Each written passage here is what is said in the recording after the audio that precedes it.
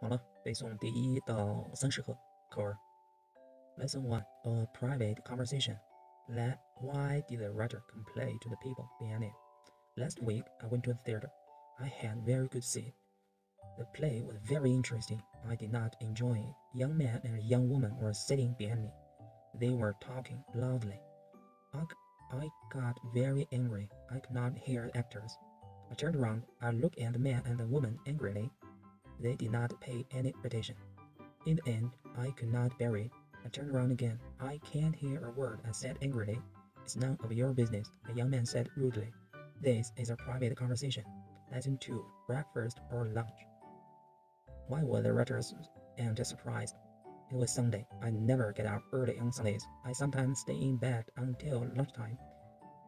Last Sunday, I got up very late. I looked out of the window. It was dark outside. What a day, I thought. It's raining again. Just then, the telephone rang. It was my Aunt Lucy. I've just arrived by train, she said. I'm coming to see you. But I'm still having breakfast, I said. What are you doing? She asked. I'm having breakfast, I repeated. Dear me, she said. Do you always get up so late? It's 1 o'clock. Lesson 3. Please send me a card. How many cards did the writer send? Postcards always spoil my holidays. Last summer, I went to Italy. I visited museums and sat in the public gardens. A friendly waiter taught me a few words of Italy. Then he lent me a book. I read a few lines, but I did not understand a word. Every day I thought about postcards. My holiday passed quickly, but I did not send cards to my friends. On the last day, I made a big decision. I got up early and bought 37 cards. I spent the whole day in my room, but I did not write a single card. Lesson 4. An exciting trip.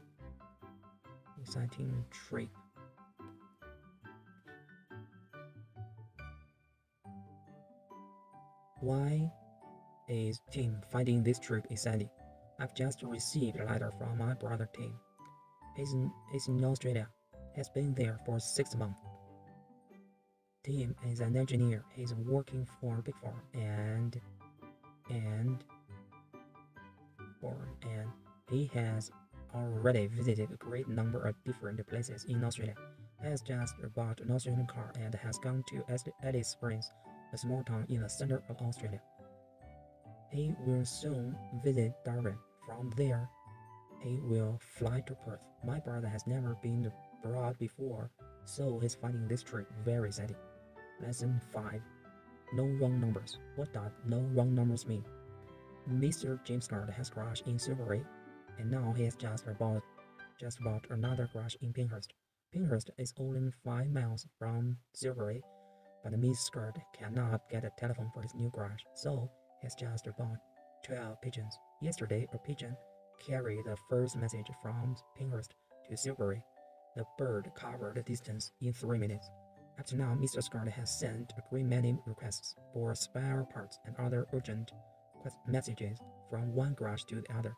In this way, he has begun his own private telephone service. Lesson 6. Percy Buttons. Who is Percy Buttons? I've just moved to a house in Bridge Street. Yesterday, a banker knocked at my door. He asked me for a meal and a glass of beer. In return for this, the banker stood down his head and sang songs. I gave him a meal. He ate food and drank the beer. Then he put a piece of cheese in his pocket and went away. Later, a neighbor told me about it. Everybody knows him. His name is Percy Buttons. He calls at every house in the street once a month and always asks for a meal and a glass of beer. Lesson 7. Too late. Did the detective save the diamonds? The plane was late and detectives were waiting at the airport all morning. They were expecting a valuable box of diamonds from South Africa. A few hours earlier, someone had told the police that thieves would try to steal the diamonds. When the plane arrived, some of the detectives were waiting at the airport, were waiting inside the main building, while others were waiting on the airfield. 2 men took the puzzle off the plane and carried it into the customs house, while 2 detectives were keeping guard at the door. 2 others opened the puzzle. To their surprise, the precious puzzle was full of stones and sand. Lesson 8: The best and the worst. Why is John's garden the most beautiful one in the town? John Sanders had the most beautiful garden in our town. Nearly everybody enters for the nicest garden competition each year, but Joe wins every time. Bill Frank's garden is larger than Joe's. Bill works harder than Joe and grows more flowers and vegetables. But Joe's garden is more interesting. He has made neat path and has built a wooden bridge over a pool. I like gardens too, but I do not like hard work. Every year I enter for the garden competition too, and I win a little prize for the worst garden in the town. Lesson 9: The cold welcome. What does cold welcome refer to? On Wednesday evening, we went to the town hall. It was the last day of the year, and a large crowd of people had gathered under the town hall clock. It would strike 12 in 20 minutes' time. 15 minutes passed, and then, at 5 to 12, the clock stopped. The big minute hand did not move. We waited and waited, but nothing happened. Suddenly, someone shouted, "It's 2 minutes past 12. The clock has stopped."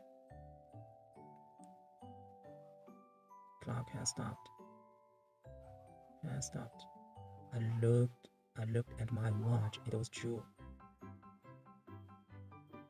The big clock refused to welcome the new year. At that moment, everybody began to laugh and sing. Lesson 10: Not for jazz. What happened to the clavichord? We have no musical instrument. It is called clavichord. It was made in Germany in 1681. Our clavichord is kept in the living room. It has belonged to our family for a long time. The instrument was bought by my grandfather many years ago. Many years ago.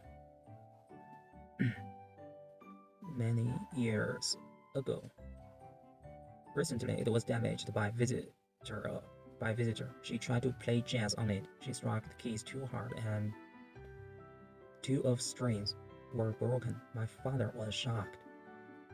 Now we are not allowed to touch it. It is being repaired by a friend of my father's. Lesson 11: One good turn deserves another.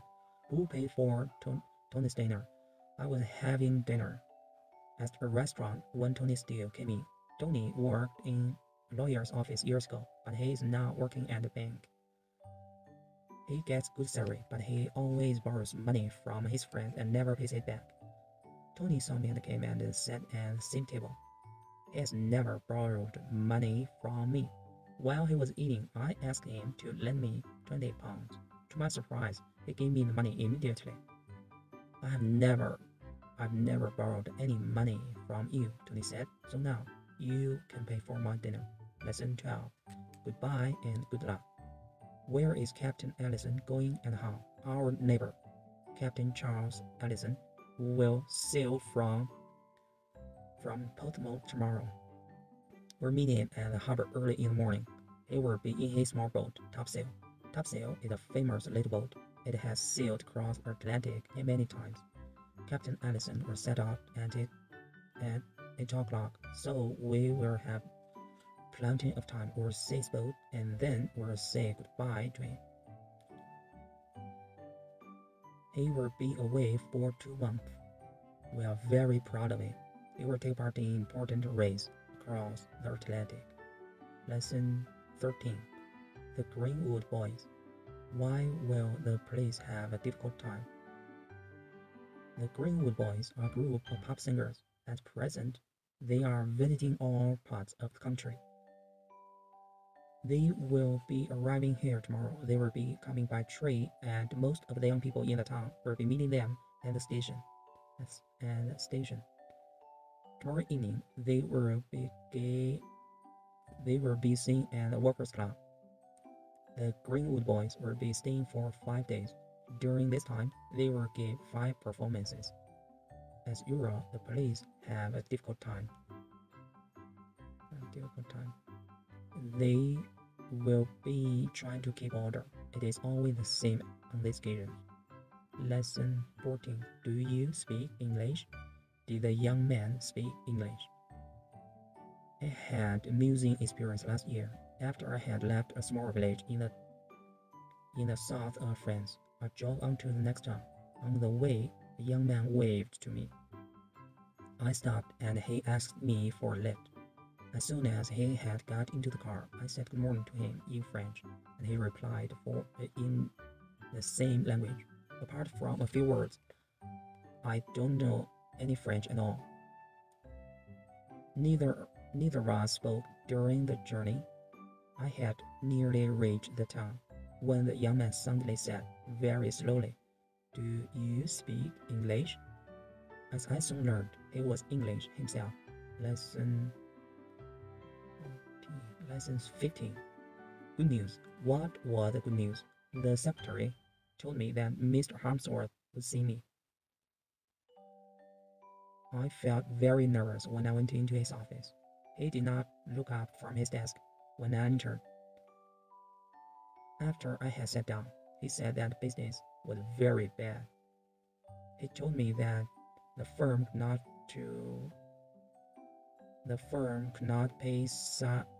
afford to pay such good salaries, such large salaries. 20 people had already left. I knew that my turn had come. "Mr. Harmsworth," I said in a weak voice. "Don't interrupt," he said. Then he smiled and told me I would receive an extra £1,000 a year. Lesson 16. A polite request. What was a polite request? If you park your car in the wrong place, a traffic policeman will soon find it. You will be very lucky if he lets you go without a ticket, but this does not always happen. Traffic police are sometimes very polite. During a holiday in Sweden, I found this note on my car. "Sir, we welcome you to our city. This is no parking area. You will enjoy your stay here if you pay attention to our street signs. This note is only a reminder. If you received a request like this, you cannot fail to obey it." Lesson 17. Always young. Always young. Why doesn't Aunt Jennifer tell anyone how old she is? My Aunt Jennifer is an actress. She must be at least 35 years old. In spite of this, she often appears on the stage as a young girl. Jennifer will have to take part in a new play soon. This time, she will be a girl from 17. In the play, she must appear in a bright red dress and long black stockings. Last year, in another play, she had to wear short socks and a bright orange-colored dress. If anyone ever asks her how old she is, she always answers, "Darling, it must be terrible to be grown up." Lesson 18. He often does this. What had happened to the writer's bag? After I had had lunch at a village pub, I looked for my bag. I had left it on the chair beside the door, and now it wasn't there. As I was looking for it, the landlord came in. "Did you have a good meal?" he asked. "Yes, thank you," I answered, "but I can't pay the bill. I haven't got my bag." The landlord smiled and immediately went out. In a few minutes, he returned with my bag and gave it back to me. "I'm very sorry," he said. My dog had taken it into the garden. He often does this. Lesson 19. Sold out. When will the writer see the play?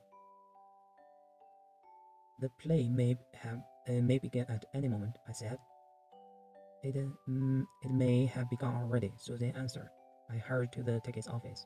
May I have 2 tickets, please? I asked. I'm sorry, we've sold out, the girl said. What a pity, Susan exclaimed. Just then, a man hurried to the tickets office. Can I return these 2 tickets? He asked. Certainly, the girl said. I went back to the tickets office at once. Could I have those 2 tickets, please? I asked. Certainly, the girl said. But they are for next Wednesday's performance. Do you still want them? I might as well have them, I said, sadly. Lesson 20. One man in the boat. Why is fishing the writer's favorite sport? Fishing is my favorite sport. I often fish for hours without catching anything. But this does not worry me. Some fishermen are unlucky. Instead of catching fish, they catch old boats and rubbish. I'm even less lucky. I never catch anything, not even old boats. After having spent whole mornings on the river, I always go home with an empty bag. You must give up fishing, my friends say. It's a waste of time. But they don't realize one important thing. I'm not really interested in fishing. I'm only interested in sitting in boat and doing nothing at all. Lesson 21. Mad or not? Why do people think the writer is mad? Airplanes are slowly driving me mad. I live near an airport, and passing plane can be heard night and day. The airport was built years ago, but for some reason it could not be used then. Last year, however, it came into use. Over 100 people must be driven away from their homes by the noise. I'm one of the few people left. Sometimes I think this house will be knocked down by passing plane. I have been offered a large sum of money to go away, but I'm determined to stay here. Everybody says I must be mad, and they are probably right. Lesson 22. A glass envelope. How did Jean receive a letter from a stranger? My daughter Jean never dreamed of receiving a letter from a girl of her own age in Holland. Last year, we were traveling across the channel, and Jean put a piece of paper with her name and address on it into a bottle. She threw the bottle into the sea. She never thought of it again. But 10 months later, she received a letter from a girl in Holland. Both girls write to each other regularly now. However, they have decided to use the post office. Letters will cost a little more, but they will certainly travel faster. Lesson 23. A new house. New house. Why is the new house special? I had a letter from my sister yesterday. She lives in Nigeria. In her letter, she said that she would come to England next year. If she comes, she will get a surprise. We are now living in a beautiful house in the country. Work on it had begun before my sister left. The house was completed 5 months ago. In my letter, I told her that she could stay with us. The house has many large rooms and there is a lovely garden. It is a very modern house, so it looks strange to some people. It must be the only modern house in the district. Lesson 24. It could be worse.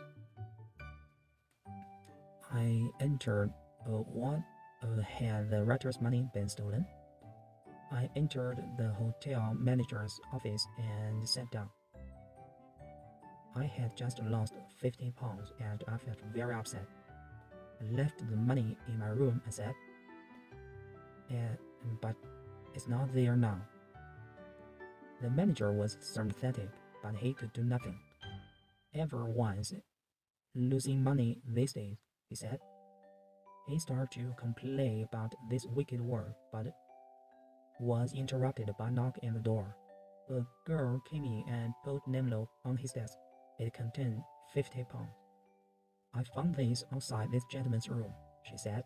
"Well," I said to the manager, "there is some honesty in this world. There's still some honesty in this world." Lesson 25. Do the English speak English? Why does the writer not understand the porter?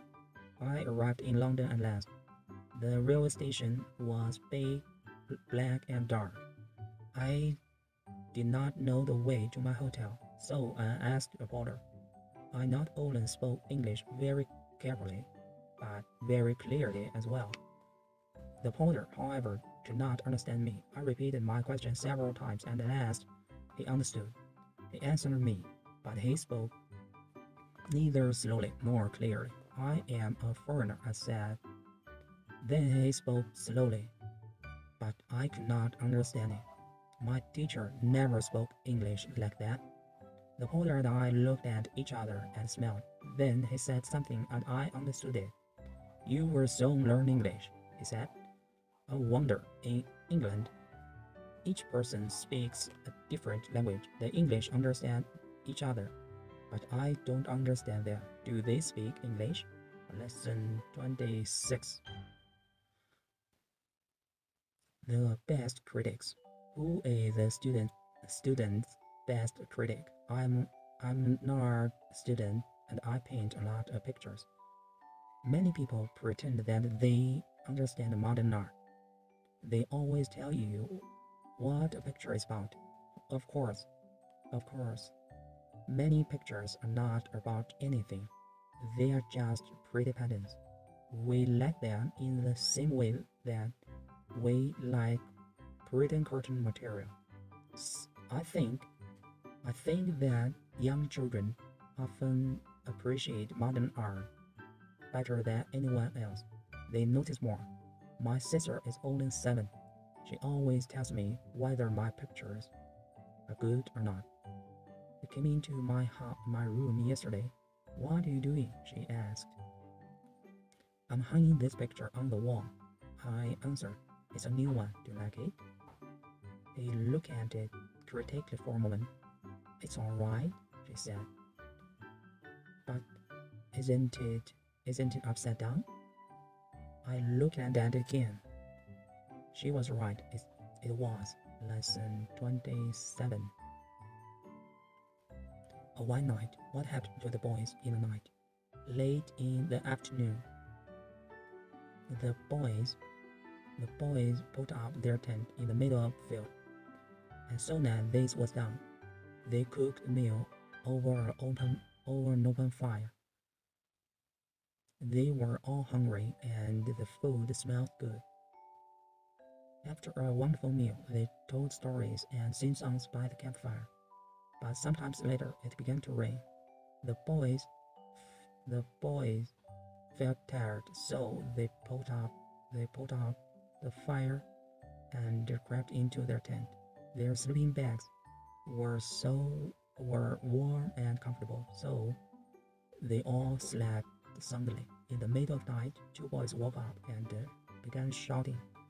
The tent was full of water. They all leapt out of their sleeping bags and hurried outside. It was raining heavily, and they found that a stream had formed in the field. The stream wound its way across the field, and then flowed right under their tent. Lesson 28. 28课 No parking. What is Jasper White's problem? Jasper White is one of those real people who believes in ancient myths. He has just bought a new house in the city, but ever since when he moved in, he has had trouble with cars and their owners. When he returns home at night, he always finds that someone has parked a car outside his gate. Because of this, he has not been able to get her own car into his garage even once.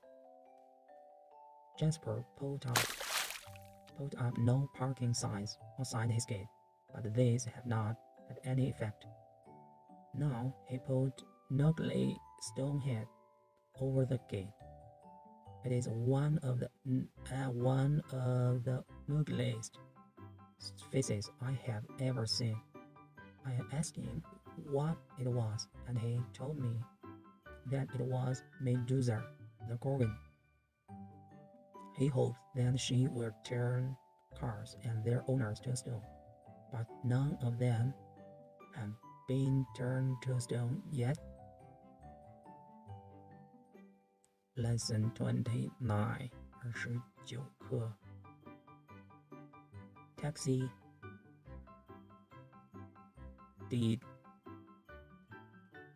Does Captain Fawcett think any trip is too dangerous? Captain Ben Fawcett has bought a non-Euro taxi and has begun a new service. The taxi is a small Swiss plane called Pintos Porter. This wonderful plane can carry 7 passengers. The most surprising thing about it, however, is that it can land anywhere, on snow, water, or even on a plowed field. Captain Fawcett's first passenger is a doctor who flew from Birmingham to a lowland village in the Welsh mountains. Since then, Captain Fawcett has flown passengers to many unusual places. Once, he landed on the roof of a block of flats, and on another occasion, he landed in a deserted car park. Captain Fawcett has just refused a strange request from a businessman. The man wanted to fly to Rockall, a lowland island in the Atlantic Ocean, but Captain Fawcett did not take it because the trip was too dangerous. 好，今天的30课 Lesson 30 Football or Polo. What happened to the man in boat? The wheel is a small river. The small river that cuts across the park near my home. I like sitting by the wheel on fine afternoons. It was warm last Sunday. I went and sat on the river bank as usual. Some children were playing games on the bank, and there were some people rowing on the river. Suddenly, one of the children kicked the ball very hard, and it went towards a passing boat. Some people on the bank called out to the man in the boat, but he did not hear them. The ball struck him so hard that he nearly fell into the water. I turned to look at the children, but there weren't any inside. They had all run away.